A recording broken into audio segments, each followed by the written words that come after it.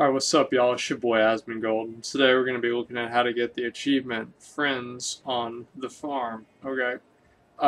There's a couple different ways to get it. You can turn in food to the different NPCs, but what I think is the fastest and the most effective way is to dig these piles of dirt and basically you get this little item, and each item you can turn into the NPCs and it will give you rep. Basically, there are some items like for each NPC, each NPC has like their favorite item, and so you want to make sure that you are always, if possible, giving them their favorite item because it gives you like 600 instead of gives you 1,000 instead of 600 rep.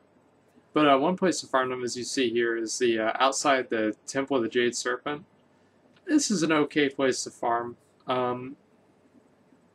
I think that the Valley is better, but if there are a lot of people at Valley, you can always farm here. Second place is the Temple of the White Tiger. I'd say Temple of the White Tiger and the Jade Forest or Jade Temple, they're about the same. The main thing that makes them good is there's less people that are competing for the items. And so I play on Kel'Thuzad, and it's a actually pretty high population server, and I didn't really have much trouble doing them in Half-Hill, and so I don't think you would either.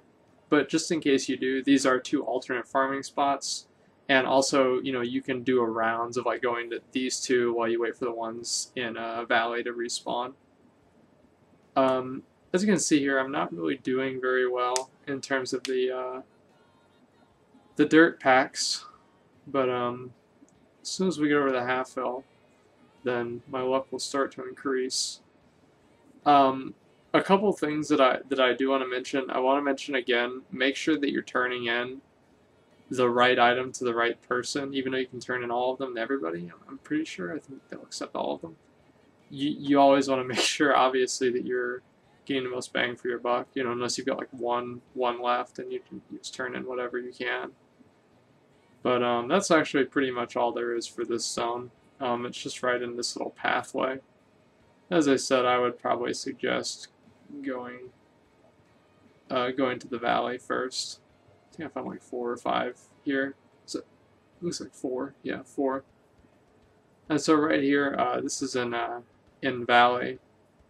And the only thing that is kind of annoying here is, yeah, sometimes you will aggro these mobs, and like right here, I don't know how I aggroed that many of them. It was really fucking annoying. But again, it's not a big deal. Now here's what I haven't seen in other guides. This is what I'm gonna do right here. I go all the way up, and it despawns a lot of the foliage and extra stuff, so you can see everything else. And I have a clip right here that I'm gonna play. As you can see, there's one, and it becomes increasingly easier to see as you move back. And so doing that, basically you can view the dark soil at a at a farther distance than you can view a lot of the mobs and like the watermelons and stuff. So it's like in one scenario you've got watermelons in the way, and you can't see anything because there's fucking watermelons everywhere. And so you go up into the air, and there's no more watermelons. I mean, this trick even despawns rocks. So, I mean, it saved me a lot of time. As I said, I did this so fast today. Like you're about to see right here. This is the best place to farm, by the way. Even though on Wowhead it says Dread Waste has the second most spawn locations, what you're really looking for is density. And so like here is the undisputed best place to farm these items, the dirt soil. See, I just got 3, no big deal. I don't give a fuck, just doing whatever I want. You know what I'm saying? And I go up, see those rocks, they just despawn. See, that helps out a lot. It's the same with those. You know, it's easier for me to see those because I was able to get the aerial view.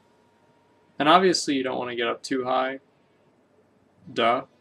But basically if you're a little bit higher than the birds that are flying around, and you can see the some of the foliage disappear, you're in the right altitude. Yeah, there are the birds right there. Why am I going sideways? Well, you see, my screen is not a square, and so if I'm at this, if I'm looking at things at this perspective as they're going this way, okay, instead of vertically, there's more room for me to spot an error that I made. So you might want to try that, even though it is kind of annoying to do. But I just kind of wanted to get this done in one day, which I did, and I'm pretty sure anybody can.